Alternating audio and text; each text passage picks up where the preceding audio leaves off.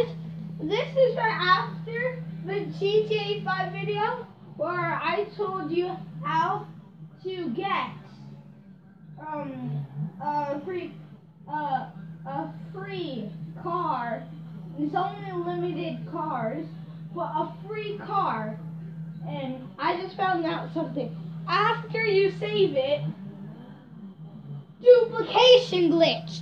What the heck? Look. You can see the car, right? You can see another car next to it. That's the duplication glitch. So that's the duplication glitch on GTA. So now you have two.